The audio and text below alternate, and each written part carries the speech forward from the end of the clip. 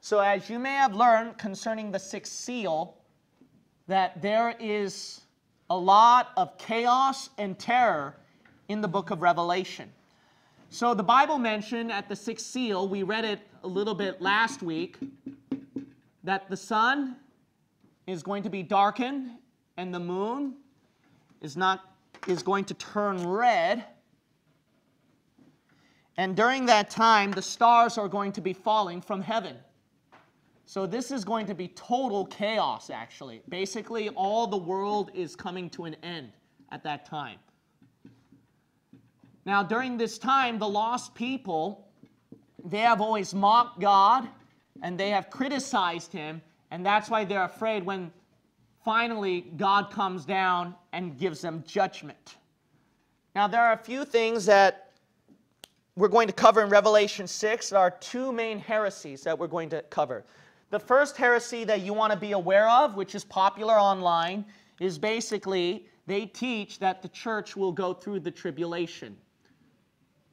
So there are people who watch me online who are enjoying my Revelation teaching, but they believe that they're going to go through the tribulation. Well, I'm glad that they're watching me online so that they're given truth, but the belief that they're clinging on to is wrong and is actually heresy. The Bible teaches that the church will be raptured before the tribulation. I've given you immensity of proofs at Revelation 4, right? We went through too much of that one. But one of their teachings concerning the church will go through the tribulation is according to verse 17. For the great day of His wrath is come, and who shall be able to stand? So there's a viewpoint called the pre-wrath rapture.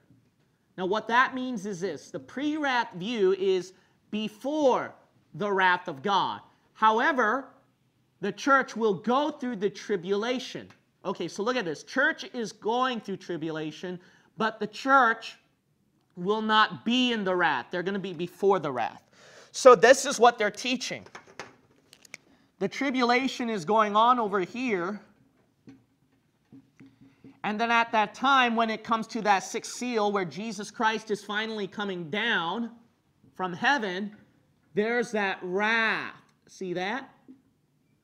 We're going to be avoiding the wrath. We're going to be either resurrected or raptured before the wrath. However, when the wrath comes down, you got to realize that we're nevertheless going through the tribulation, even though we're before the wrath. Okay, so, don't like that. Okay. Anyways, so that's called the pre-wrath point of view.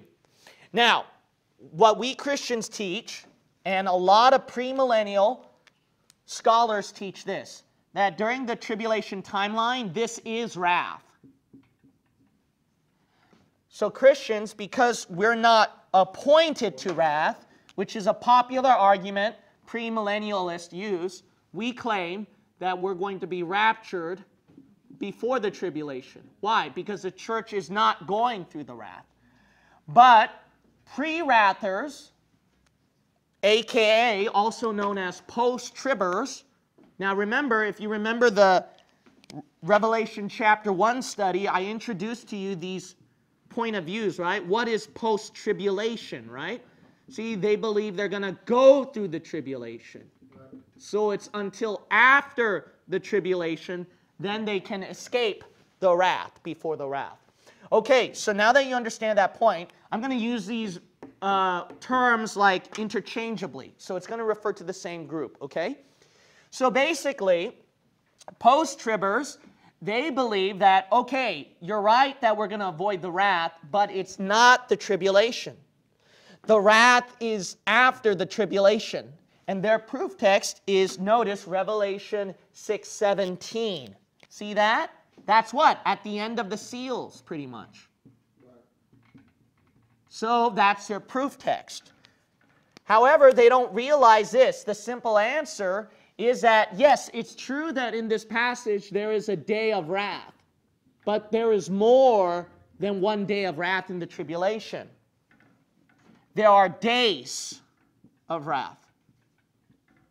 See, and then one of the last days of the wrath is right here. That's what we teach. You made that up. Look at Luke chapter 21. You look at Scripture with Scripture.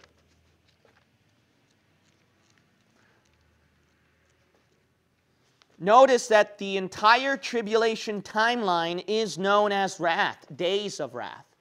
So post-tribbers think there's only one day of wrath, but that's not true. There are many days of wrath. The one day of wrath that post-tribbers are thinking about is this one at the end. Okay, let's look at Luke 21. Look at verse 21. All right, post-tribbers realize this is about the tribulation. They know that. Verse 21, then let them which are in Judea flee to the mountains, and let them which are in the midst of it depart out, and let not them that are in the countries enter thereinto. Now, you might remember, we read this passage at Matthew 24 last week. This was referring to the fifth seal, right? Where the Jews are running for their lives because why? A bunch of cannibals are out to get them. Right. Human sacrifice, persecution. Right. Okay, so post-tribbers agree this is all tribulation. Now notice what this day is called, verse 22. For these be the what? Days of what? Vengeance. Look at that. Well, it's the days of vengeance, not days of wrath. Are you kidding me? Okay, look at verse 23. But woe unto them that are with child, and to them that give suck in those, what? Days. Okay, what is this days? For there shall be great distress in the land, and what? Wrath upon this people. There's your answer. How about that? So it is days of wrath, this whole entire tribulation timeline. And some weirdos in Arizona would come up with this idea that, it's only one day of wrath.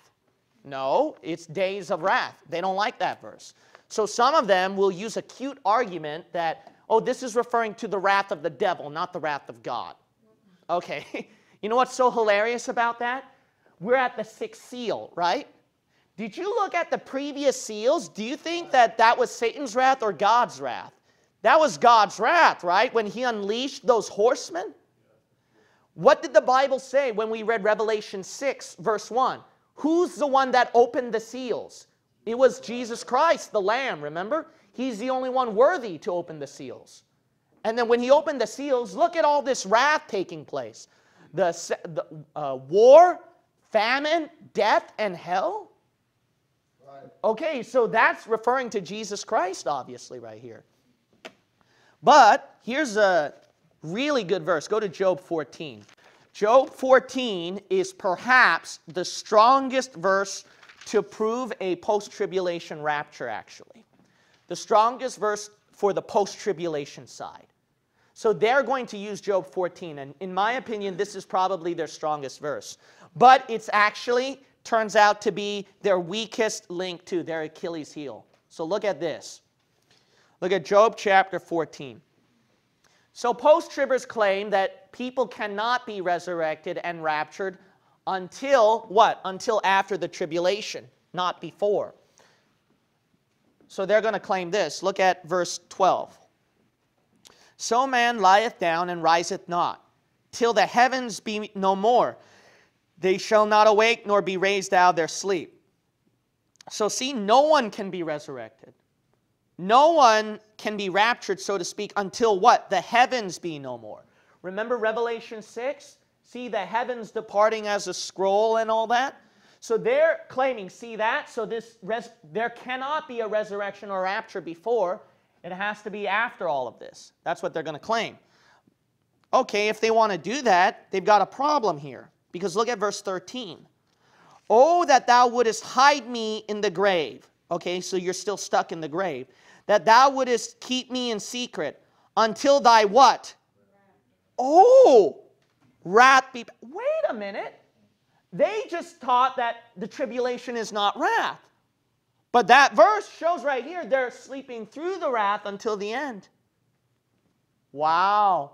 How about that? You can't, because what is this wrath referring to at verse 13? You can't put it here because they believe it's pre-wrath, before the wrath. They're still in the grave during the time of wrath. Well, what is that time of wrath that they're in the grave then? Oh, the tribulation. Oh, so then they're going to have to admit the tribulation is called wrath. That's a problem. That's a problem. By the way, Here's our simple answer. Well, what's the simple answer to this? It's simple. Job 14 was only looking at one part of the resurrection. This is a post-tribulation rapture, not for the church. It is for tribulation saints. And then there's a second rapture that avoids the wrath. Okay, so notice this rapture, what's going on? They're already going through the wrath, right? They're sleeping through the wrath. But this rapture for the church is avoiding the wrath right here. This particular wrath. Look at 1 Thessalonians chapter 5. 1 Thessalonians 5. See, the Bible shows you two different raptures. Well, I don't believe in two different raptures. Then you don't believe the Bible. Simple. Oh, how can there be two different raptures? What do you mean, how can there be two different raptures? Don't you believe in different raptures? No, I don't. Well, I'm going to prove you wrong. How? Didn't Enoch get raptured? 1. Didn't Elijah get raptured? 2. Didn't Jesus ascend, rapture up to heaven? 3. And Jesus even said your rapture is going to be like him, right? All right, 4. There, you believe 4 different raptures, and you accuse me for believing in 2. How about that? Look at 1 Thessalonians chapter 5. Look at verse 9. For God hath not appointed us to what? Wrath. Okay, so appointed means a timeline. God did not put you in this timeline of wrath. Wait a minute. Didn't Job 14, this rapture says they're going through that wrath? Yeah, they're going through that wrath, then get raptured. But this one says you're not even appointed to that time of wrath. See, you're avoiding it. And keep reading. Here's the rapture. Verse 10. Who died for us that whether, there's your resurrection, see? We wake or sleep, we should live together with him. Right. There you go. What are you going to do? There's a resurrection and a rapture that avoids the wrath, and there's a resurrection and a rapture that goes through the wrath, and you have to be raptured, resurrected afterwards. What does that mean? 2 raptures. Why? Because we're dispensationalists. We rightly divide. It's not a problem to believe 2 different raptures.